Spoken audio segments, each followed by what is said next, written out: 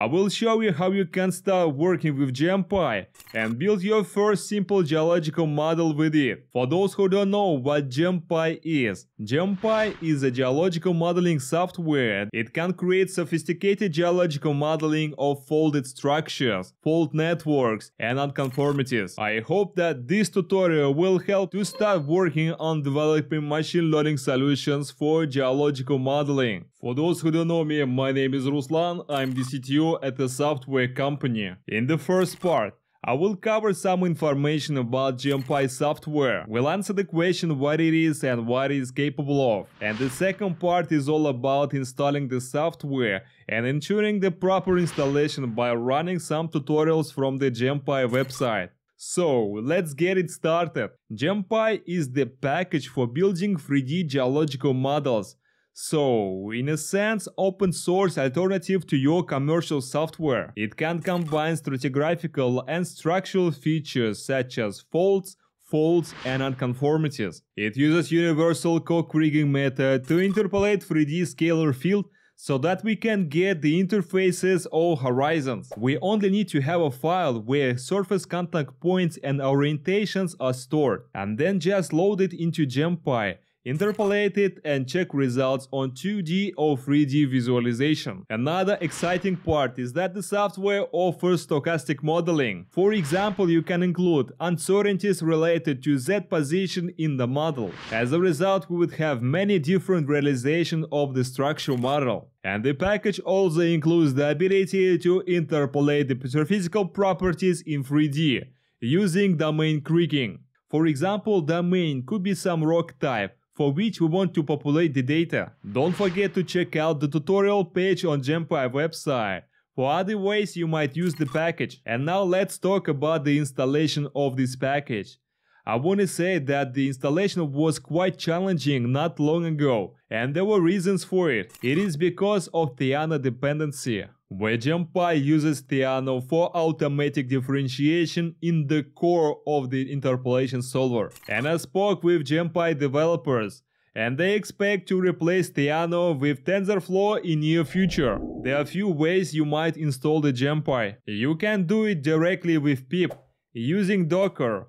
And if you want a cutting-edge version of GemPy, you can clone the current repository by downloading and installing it manually. I have tried installing the software with pip and Docker on Windows and macOS, and to my surprise, everything worked from the first run. I would recommend you to use pip method because it's most straightforward. Just typing pip install, as it will automatically install all essential dependencies. If something does not work out of the box, then visit the installation guide on GemPy website. GemPy is installed and we need to check if it's properly working. Let's visit GemPy website once more and open a tutorial page. Select the first tutorial, Basics of Geological Modeling with GemPy.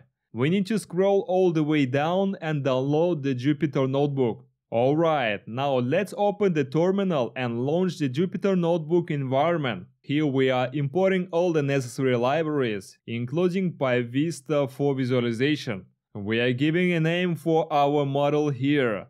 Download 2 files for our simple geological structure. The file describes the orientation and 3D surface points.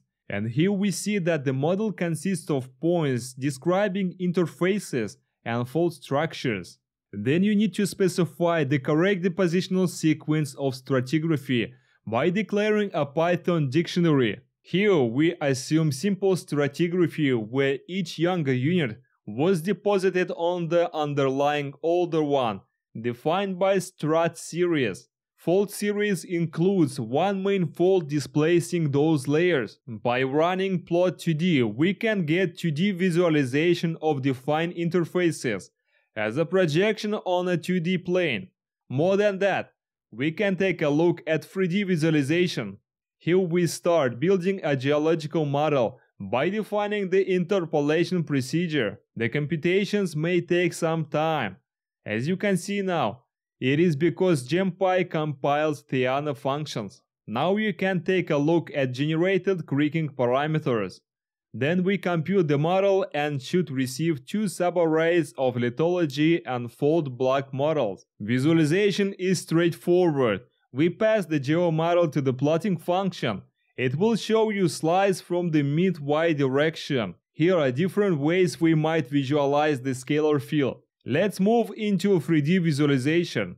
And also no hassle in powering a 3D window and showing our resulting geological formations.